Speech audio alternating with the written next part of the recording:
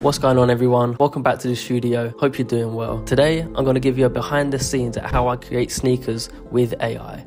So we're going to be using a tool called Vizcom, which I've been using for quite a while now. It's completely free. It's an AI image generation tool and it's really good. They're not paying me to say this, they're not endorsing me, but it is really good. And it's allowed me to convert my ideas from an initial thought or an initial sketch into something that's quite a realistic render. So I'll talk you through my process at a high level. Currently, I have an idea. Sometimes I'll put a mood board together, sometimes not, it just depends. And I'll put that together either in Figma or in Miro, just a collection of images that I can use to reference when I start sketching. I would then start sketching in this handy little sketchbook I've got. It's almost running out, so I need to top that one up relatively soon. I'll then take a photo of one of the sketches that I really like, import it into Photoshop, clean it up, get rid of any messy edges or anything that's going to distract from the render. I'll then take that cleaned up image from Photoshop, drop it into Vizcom. I'll go through 20, 50, however many generations. I'll then take those, I'll export them from Vizcom, put them back into Photoshop, clean them up,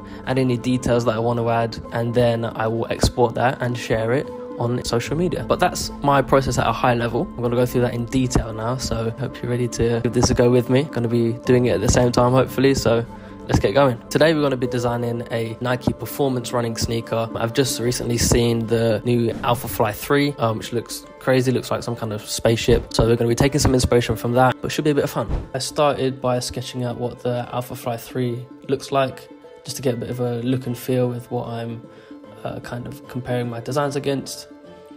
I then kicked out that heel a little bit. I really like this idea of like a chunky heel and like pulling it out. Tried the reverse swoosh, wasn't really working. Tried this heel with a split in it, wasn't feeling that either. I like this chunk missing out the heel here with that like curvy type shape, so I ran with that a little bit. These proportions were quite off, but this one I quite liked, so I ran with this, put the zoom pod in the forefoot, and dropped in a massive swoosh.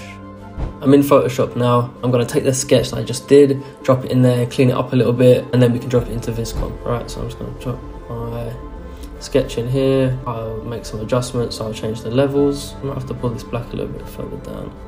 I think that's okay. I'll then get rid of all the saturation as well. So that's black and white now. We're going to take this now and drop it into Vizcom. We are live, we're in Vizcom. I'm going to make a new file, make it square, create. Okay, now just do that and see what happens. Okay, we're getting there. That one might be the one. It looks mad, but I really like that one. So let's just see what else we can create that's kind of similar to this. Ooh.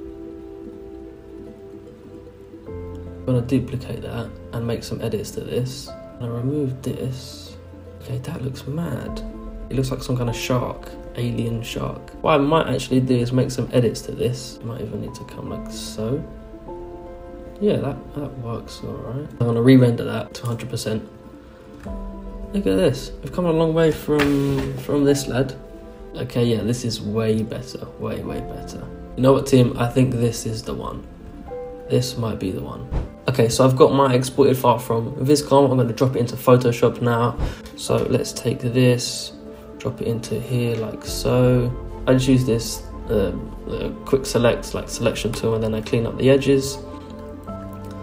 So I'll deselect this part around here, and you there. Okay, here, look, you see that bit's missing there. Let's add that back in. Paste this in about here. So these are my defaults. So I have a ground shadow and a background color. And with this image, I will scale it. Also, what I do is I will duplicate this, convert this to a smart object, and I'll change the levels just so you can kind of, it just looks a lot better when you've got a bit more darkness and lightness. See here, like there's a little hole in there. Not really super keen on that, so I'll select that, content aware fill. Maybe I'll just get rid of those areas because it will make it a bit more. Yeah, there we go. See, so that's gone now. Right, so that's basically it. It's quite a detailed process, there's quite a lot of steps. Hopefully it makes sense. If it doesn't, drop a comment, drop me a message, whatever you prefer. and I'll get back to you as soon as I can. Shout out to Vizcom for making an amazing tool. I've been watching their videos on YouTube as well as other creators online, and seeing what they do and kind of replicating some of that process and learning by doing as well. But I really do encourage you to just give it a go. From idea to outcome in an hour, I think is crazy. This is really changing the game for me and for many others. So with that said, thank you very much for watching. Welcome to the studio, and I'll see you around.